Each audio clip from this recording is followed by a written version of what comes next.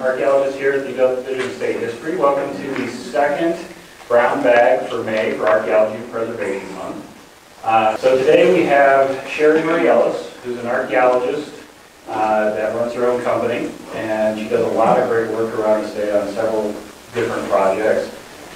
She also spends a lot of time in creepy abandoned buildings by herself. We call her a cut ninja, and hasn't died yet. And then we also have Sara Meess, who is Senior Project Coordinator for Ogden City Corporation. So today's going to be an interesting presentation on how history and economic development coincide. So I'm not going to spend more time on here. So Sheri. Today we're going to talk about the Ogden Union Stockyard. For those of you that don't know, the annual theme for the Division of State History essentially is transportation and movement. And I can think of no better property to represent what transportation can do and what movement can do for the economy of an area, for the identity of an area, than the Ogden Union Stockyard. We tend to think about transportation and movement in terms of people. How do we get people to places more efficiently? But the transportation and movement of goods, of non-human products, is essential to the society as we know it.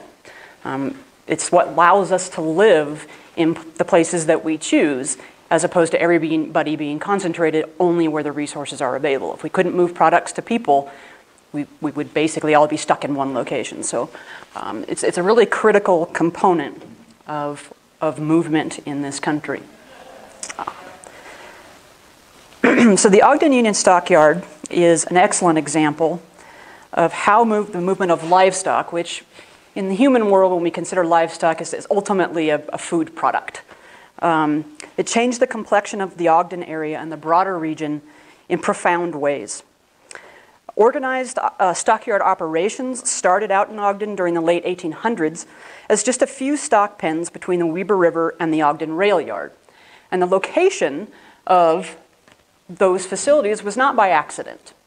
In order to move the livestock, and in association with meatpacking plants, in order to move finished product, they needed transportation. And the best place that they could get that in Ogden to move it across the country was the Ogden Rail Yard. Essentially, all of the railroads extending across the nation came into that yard at some point. Over the coming decades, the stockyard was relocated to the other side of the river and grew into a sprawling complex of specialized barns, corrals, auction arenas, and the headquarters of the Ogden Livestock Exchange. As early as the 1920s, the yard had become the largest stockyard operation west of Denver, and more than 1 million hogs, sheep, cattle, and other livestock made their way through the facility each year. The stockyard site became a demonstration of industrialization and progressive-era agriculture, with the layout of the yard reflecting advancing concepts of workflow, integration of the rail system for mass transport of livestock, close coordination with the meatpacking industry, and extensive incorporation of new technologies to facilitate sanitation. The livestock industry has long progressed hand in hand with the meatpacking industry, not surprising. Prior to the industrialization of meatpacking, butchering of animals typically took place at home, on a local farm, or at small butcher shops like this one from Salt Lake City.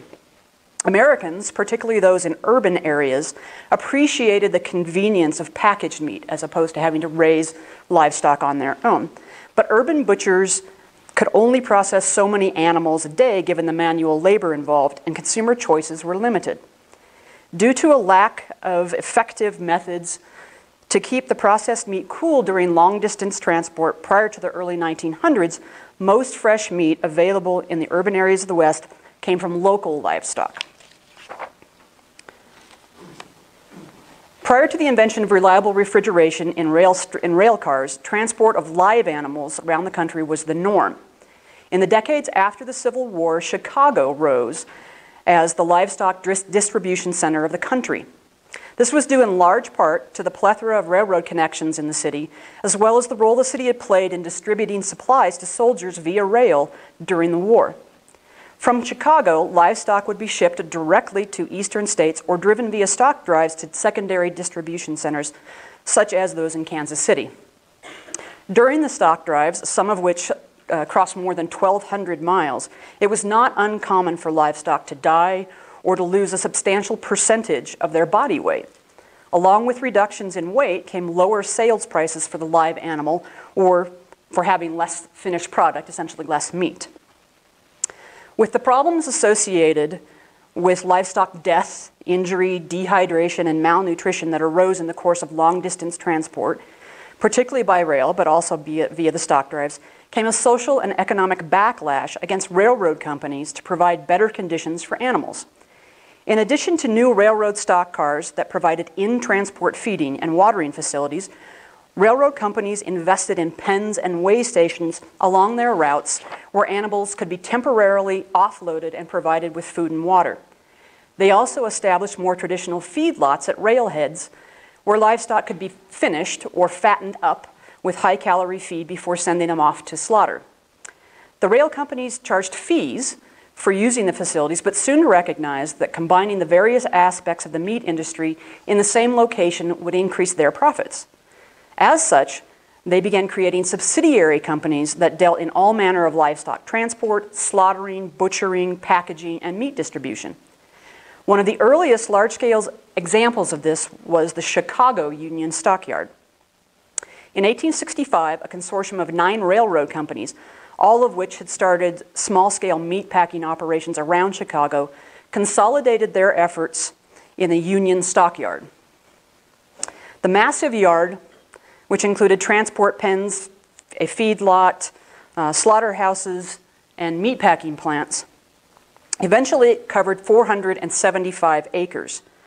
The concept behind the facility was that live animals would be transported by various means to the yard from local or regional sources that were not too distant, thereby minimizing weight loss and fatalities of the animals, and finished meat products would be shipped out of the yard to all parts of the country via the massive rail system. By processing livestock at the yard and transporting only the edible products across greater distances, profit margins could be greatly increased. The layout of the Chicago yard, with its integration of railroads and trucking facilities, became a model for subsequent stockyards built across the country, including the Ogden Union Stockyard.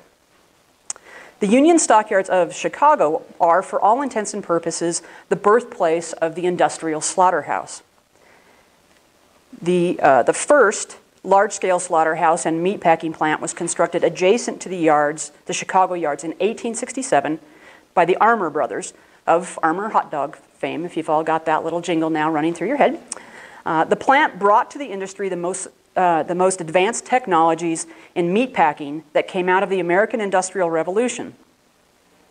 They included mechanized killing wheels and conveyor systems, and a moving assembly line, or maybe more accurately, disassembly line of machinery. It was amidst these technological advancements and myriad recently enacted food safety laws that the Ogden Union Stockyards came to be in the early 1900s. Not surprisingly, the impetus for the yards came from members of the meatpacking industry. Specifically, a group of Ogden area businessmen, the majority of whom were officers of the recently established Ogden Packing and Provision Company, incorporated the stockyards on July 29, 1916. The new establishment was called the Ogden Union Stockyard Company, and its primary purpose at that time was to provide for the steady movement of sheep, hogs, and cattle to the meatpacking plant, which was located across the Weber River to the east. By 1917, when the new stockyard officially opened, the Ogden Packing and Provision Company was reportedly the largest meatpacking plant west of the Missouri River. The capacity of the plant at that time was enormous, more than local ranchers could supply through the few stock pens that had been located there at the plant itself.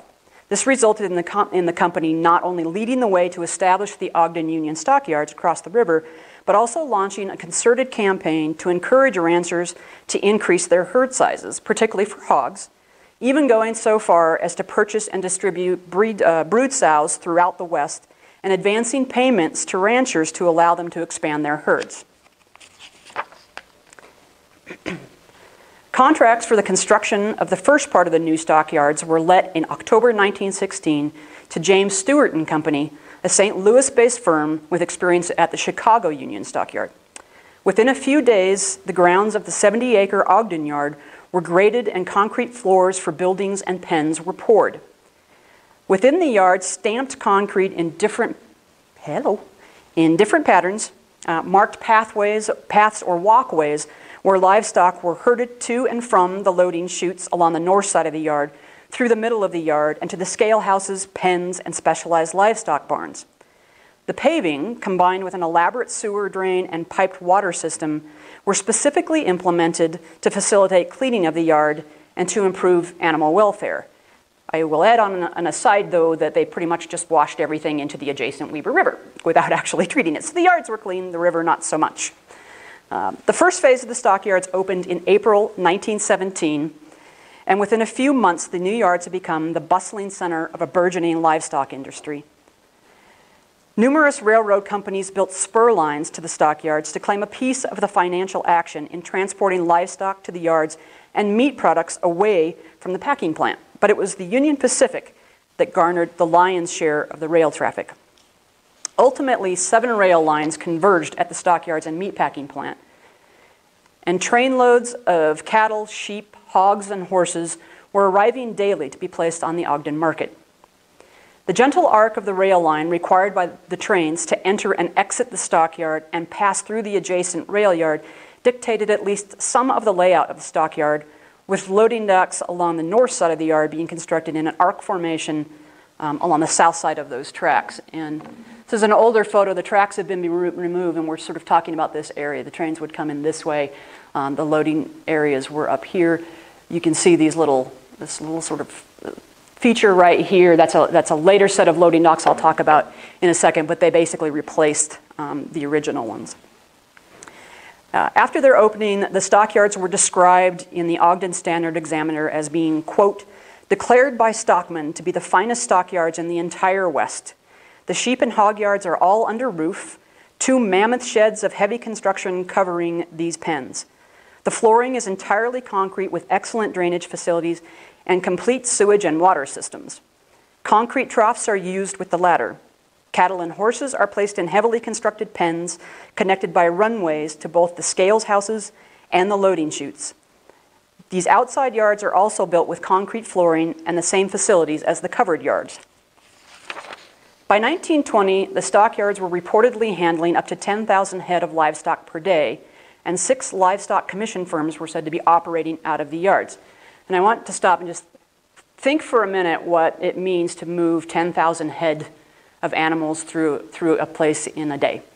That's more than one animal a minute for 24 hours. That is a lot of livestock moving through that area. By 1922, the Ogden yards had become one of the largest western markets for cattle, hogs, and sheep, necessitating the construction of a new $30,000 exchange building to house the administrators and commission firms operating out of the yard. In 1926, the Golden Spike Coliseum was constructed.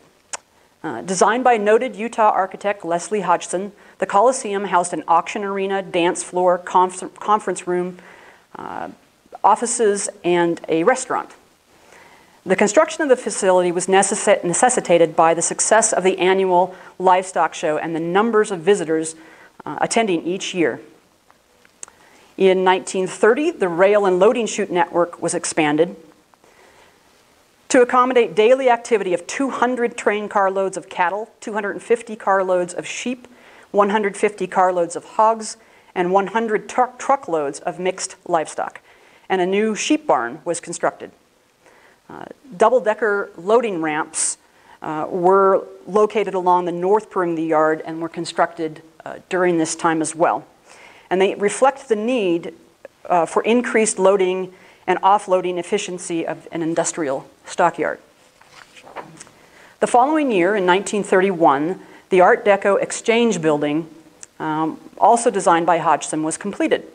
The yard itself was expanded to 75 acres that encompassed 30 acres of pens, barns, and railroad switches, and 45 acres of buildings, parking, weigh scales, and other facilities. After struggling through the Great Depression, the stockyard once again expanded during the wartime boom of the 1940s, seeing an additional 80 sheep pens added to the stockyard. This was due in large part to a multi-million-dollar federal government contract obtained by the Ogden Packing and Provision Company to provide meat to the military during the war years. Concurrent with the expansion of the stockyards, the adjacent meatpacking plant embarked upon its own upgrade, erecting a 4-story addition to their plant to increase the slaughter of locally procured hogs from 1,000 a week to 10,000 a week. Let's see. So this was what they called the pork plant, or the pork building. That is the addition that was built at that time. Most of the animals that fed into this plant certainly came through the Ogden yard. The final round of known improvements at the stockyard occurred in 1954, making the stockyards the single largest livestock facility west of Denver. Shortly after the final expansion effort, the stockyard operation began a slow but inevitable decline toward obsolescence. By the 1960s, annual sales through the yard had declined to less than half of what it had been in its heyday. Advancements in long-haul trucking minimized the need for centralized stockyards at a regional level and resulted in the dispersal of operations to a larger number of smaller yards located off the nation's railroad network. By the mid-1960s, the fundamental shift in how meat products were distributed across the country relegated the Ogden Union Stockyard to local use, which proved insufficient to sustain the vast facility. The stockyard was officially closed on January 31st, 1971. The nearby meatpacking plant had shuttered its operations a year earlier, shortly after the demise of the stockyard's main operations. In the ensuing years, portions of the facility were dismantled, and much of the yard became a surplus materials storage site for the Smith & Edwards Company. More recently, Ogden City has been redeveloping the land as a business park, allowing it to once again serve as an economic engine for the city. And Sara is going to talk about that. And we're going to have some questions. If you have any, I have a question first for you guys. Does anybody other than Sara and I think that the choice of footwear by these young ladies was sort of sketchy for a day at a stockyard? We're sort of figuring, we hear Dad saying, hey girls, wear your best. We might get to pose with the champion steer today. Any questions for me? Go ahead. On the meatpacking plant, did that turn into Swiss? It did. Okay. Yeah, Swift took over the plant sort of about the 1930s or so. Do any of these buildings still exist? The exchange building at the stockyard is still there. And for now, I think the meat packing plant is still standing. Okay. Yeah. The barns, corrals, all those other facilities, as far as I know, at the stockyard are no longer. They have been demolished. Okay, so I'm Sara, and I work for the Ogden City Business Development Division. I actually used to be an archaeologist, but went back to school and changed careers a few years back. So I was pretty surprised when I started working at the city, and one of the first projects that I was assigned to was a redevelopment project at the Historic Stockyards, which turned out to be a massive archaeological site. So I was really excited to be involved with this project and to see how a redevelopment project at a historic site would come together. Generally, the redevelopment project that the city has been working on is called the Ogden Business Exchange. And that project has created a new business park at the Stockyards site. And the design of that business park is really oriented around the history of the site and also its access to very unique outdoor features. So this is an aerial photo from 2007 of the project site. Kind of picking up where Sheri left off, the stockyards closed in the 1970s. And after that, the site was split into multiple ownerships, and for a long time it more or less sat vacant. Some of the properties were being used for storage of surplus material, but there was not a lot of activity going on at the site. You can see on here, even in 2007, some of the pens and corrals were still standing. Okay, so this was a big section of pens and corrals that was still standing when we started working on the project. But there were a lot of other outbuildings that were pretty dilapidated. You can see here this was the sheep barn that had partially collapsed, had a bunch of trees growing through it. And then there were large sections of the site where all of the old corrals had been kind of pushed over, so up in here, and there was just all kinds of material being stored at the site. There were probably thousands of railroad ties, there were lots of unmarked barrels and containers that were pretty scary. So it was in pretty rough condition by 2007. As Sheri mentioned, the Exchange building located up here was still standing, and the city is working towards the restoration of that building, but a lot of the rest of the site has been cleared. In an older city like Ogden, it's pretty rare to encounter this large of a property that is vacant or underutilized. So this site's about 50 acres, and the city really recognized that as an opportunity to redevelop that site and put it back into a more productive use. We also saw the potential of the site just based on its location. So it has great access to transportation networks, and it's a really pretty spot. I know you can't tell from this photo, but the site's kind of nestled in a curve of the Weber River. It has great access to our existing trail system, and there are also some pretty fantastic views of the Wasatch Range from out here. But along with the potential, there were lots of challenges. If any of you have been involved with urban redevelopment projects, some of these will sound familiar to you. But first, the city had to acquire property that was owned by multiple different owners. That's always a challenge. And then we also had to do quite a bit of environmental remediation. So the site was considered a brownfields because of its history as the stockyard, and also because of some of those more recent use, in particular the storage of material at the site. You can see here this was an underground storage tank that was uncovered during construction. That was found in what was believed to be a mechanic's pit, so that's the kind of thing you really have to have environmental consultants on hand who know how to deal with that type of material and make sure it's removed and disposed of safely. Other site development costs that we encountered were clearing the concrete from the site. I think Sheri described to you all the concrete surface that covered the whole site and the concrete drainage system that laid beneath that. While that was an amazing feat of engineering, it's not the kind of thing that you can build on top of. So a major challenge was removing that concrete drainage system from the site. And you can see the scale of that in the bottom right photo here. So as that concrete was removed, we had a crusher on site and tried to reuse as much of the crushed concrete on site as we could. This is also the type of redevelopment project that just is not feasible without public investment. And so the city had to get pretty creative in terms of putting together a capital stack that could fund the redevelopment of the site. So we used funding from HUD, EPA, EDA, which is the Economic Development Administration, and also city funding, both from our capital improvements program and from tax increment financing. And I'll add a note here that it was because we were using federal funds that we initiated the Section 106 process for this project, and that's what led to a lot of the documentation work that we've done with Sheri and a number of other consultants, and ongoing mitigation efforts for the site. So as we were working on addressing some of those challenges, we were also working to develop a vision for this new business park.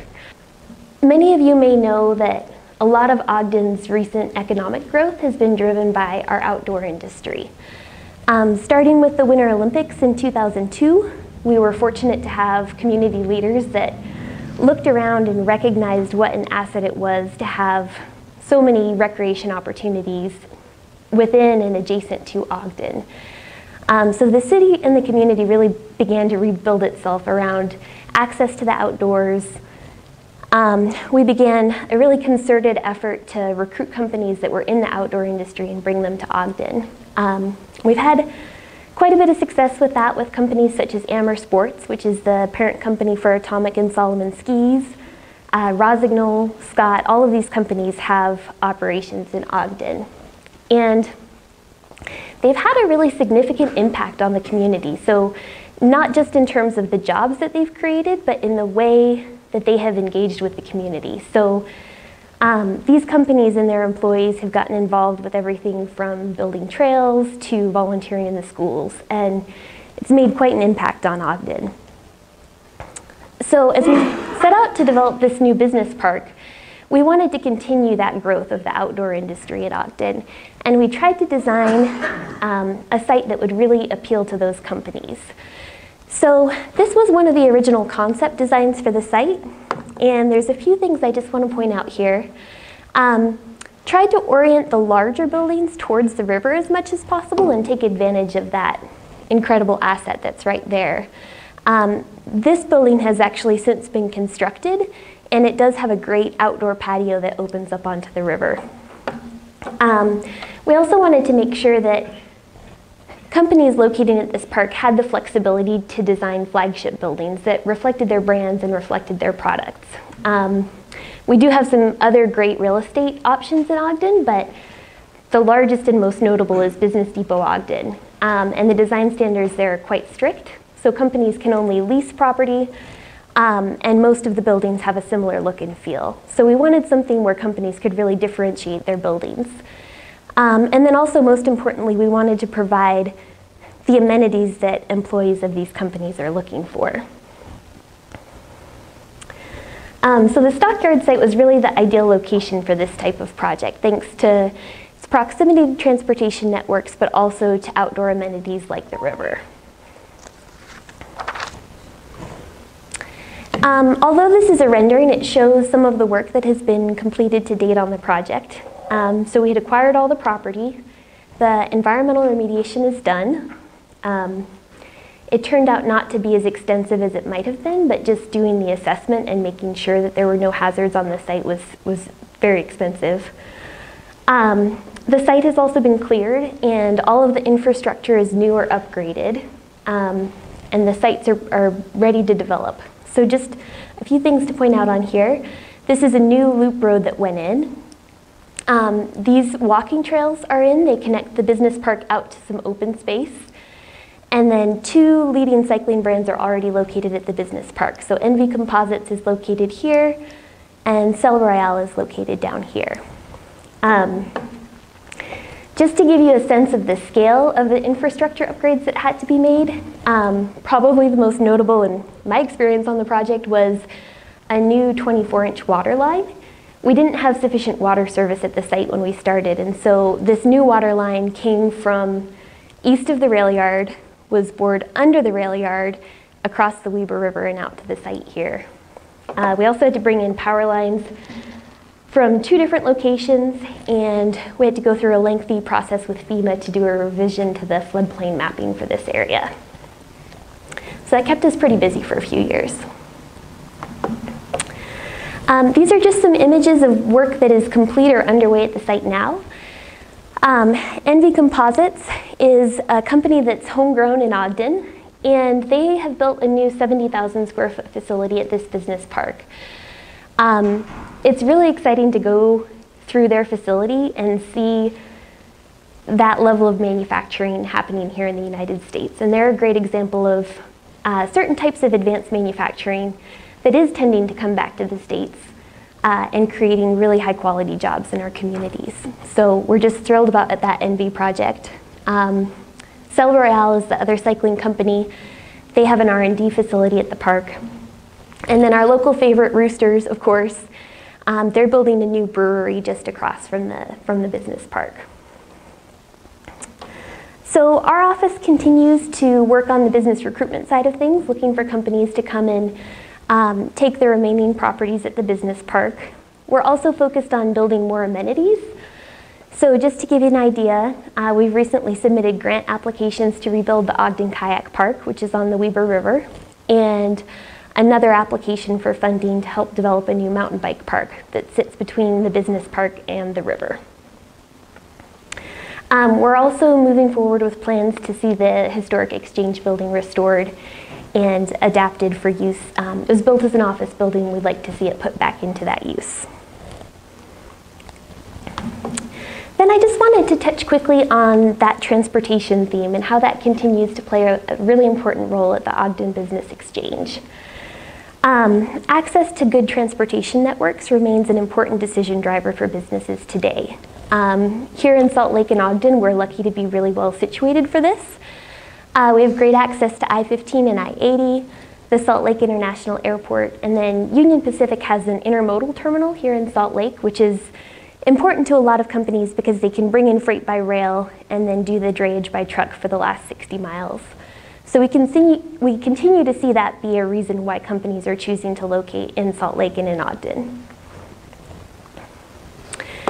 However, more and more we're seeing that companies are deciding where to locate based on their ability to attract and retain the best talent.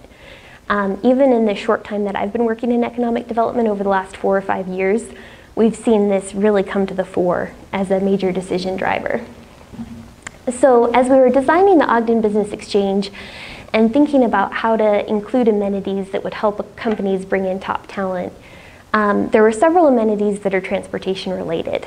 So adjacent to the business park is the Centennial Trail, which is a paved multimodal trail. It's part of a 27-mile loop that runs through Ogden. And that's really important to companies like NV Composites who want to make sure that their employees can bike to work or go out and cycle on their lunch break. Really a pretty important decision factor for them. And then in the design of some of the new infrastructure at the site, you can see here, this is an image from during construction, so it looks better and has more landscaping now, but you can see the new sidewalk and then a separated cycle track here to give some additional protection to the cyclists. And then this is the concept design for the mountain bike park that I mentioned. So this is going in, this is the north edge of the business park here, Weber River's up here, and these are those loading platforms that Sheri showed you. So the goal is to preserve those loading platforms and some of the stamped concrete that still exists around them. That would become a public plaza.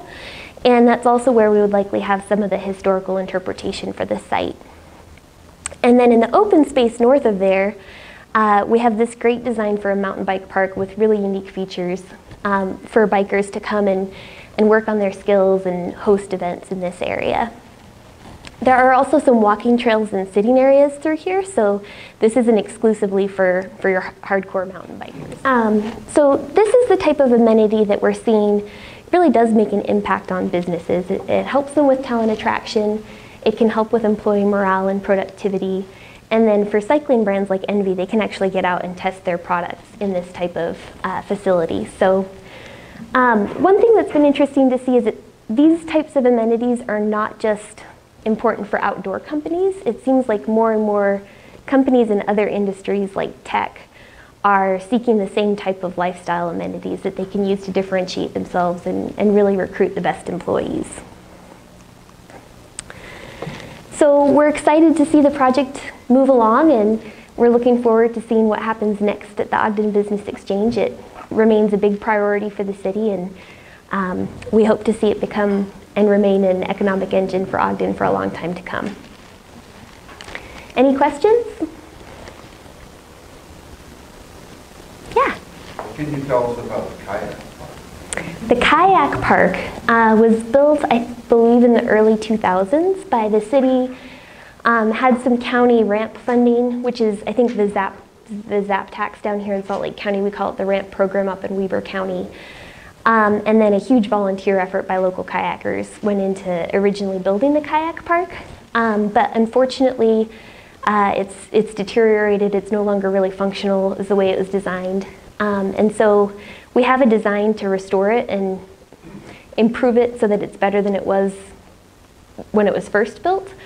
And we've just submitted a grant application to the Utah Office of Outdoor Recreation to see if we can get some funding to get that built. And that would be part of a larger effort to make some improvements along that stretch of the Weber River. If you go back there by where the Swift plant is, the banks are really undercut, and so the river's just not in great shape right there. So we're trying to work on river improvements and putting the kayak park back. Yeah? I have a live streaming question. Someone wants to know where exactly the project is in Ogden. Sure, it is just north of 24th Street, west of the viaduct. So if you take the 24th Street exit or you're coming from Ogden and you go over the 24th Street viaduct, you'll turn north on B Avenue, and it's just down at B Avenue and Exchange Road. Yeah? Do you have a timeline on when they're going to tear down the Swift building yet? Not yet. There's a major environmental remediation that has to happen before the building can be demolished. We're looking at a cost of about, I think, $1.3 million to do the environmental cleanup on that building. And so right now we're going after some EPA funding that could potentially help with that. Chris? So what's the plan for the Swift plant area? Is it just an extension of this type of businesses? Yeah, the idea is that it would become more space for the business park. It's kind of a tough location for other types of redevelopment because it's sandwiched in between the rail yard and Brentag, which is a chemical plant. And so it's a little tough to see something other than kind of that light industrial use going in there, at least as it sits at present. But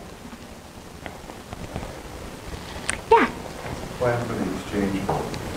Trying to get it restored and put back into use. We've had some delays on the project. We would have liked to be further along with that than we are at present. But there's a new developer involved with the project that I believe is now under contract with CRSA to help us get some as-built drawings for the building and move forward with the most immediate stabilization needs while we put together the rest of the funding to do the full restoration. Okay, thank you guys. Yeah? You mentioned the oral history and the collection. Oh yeah, so couple things on that. So Heritage Festival in Weber County is happening at the Union Station this Saturday, I think from 10 a.m. to 7 p.m. It's a great time to go up and check out the museums at the station if you haven't done that before. There's also a World War II exhibit that's on display there right now that's supposed to be really, really good. And then Rhonda Lauritsen with Evalog Life has done quite a bit of history on the Swift building and with the Smith family use of that building in more recent years. So she'll have a booth at Heritage Festival and her focus is going to be on the stockyards. So she's working on a collection of historic photographs, oral histories, vignettes, and she's also building off a lot of work that Weber State Special Collections has done. And I'm going to give you the URL for that. So if you go to ogdenstockyard.org, that's the site that Rhonda's been working on. You'll see it's still a work in progress, but it's a great place to keep an eye on. She'll be adding new photos and new vignettes kind of as she works on that project. And she's also got links out to Don Strack's amazing collection of historic photographs of the stockyards, and then links out to that Weber State Special Collections. They've created a whole digital collection where you can go and listen to oral histories and see photographs of the stockyards. So I have one last question for both of you. What was the biggest surprise or complexity for this project from the cultural resource perspective and also the project coordinator perspective? From the cultural resource perspective, it was just the enormity, I think. I mean, it's not a surprise, but it was sort of the most challenging part of it. The enormity and just the complexity of the site itself, how features were connected to each other, that just trying to document that and get your brain around that, for me, was a little bit of a challenging thing. I had spent a little bit of time there as a kid. We'd ride our bikes over after it had shut down and wander around out there, and so I had a little bit of familiarity, but until I went back to think about how it functioned as a site, how things moved through the site when it was functioning, I hadn't really thought about just how big it was and how much was going on there. Well, I was really glad I wasn't the one that had to document it, first of all, because it was a little bit overwhelming, and I was just really impressed by the work that Sheri did, and then also IO Landscape Architecture did a HALS documentation of the site, and I was really just blown away by the level of detail they were able to get in the documentation of a very large, complex site. But I think from the redevelopment standpoint, the most complex thing was putting together the funding to make it happen, and how many different funding sources we had to line up in order to make it economically feasible. And of course, each funding source comes with its own strings and requirements, and so making sure that we were doing what was required for each source of funding that we added to the stack. It was definitely a big learning curve. What environmental issues are left in the Swift building that are having to be dealt with? So, see how fast she gets out of here. So there are just a lot of unmarked containers with unknown substances in them that have to be sampled. It's like a surprise party. Yeah, it's like a surprise party. So that's the biggest challenge is doing the sampling and disposal, because right now there's a lot more characterization that's needed of the site just because there's so much in there that's not marked.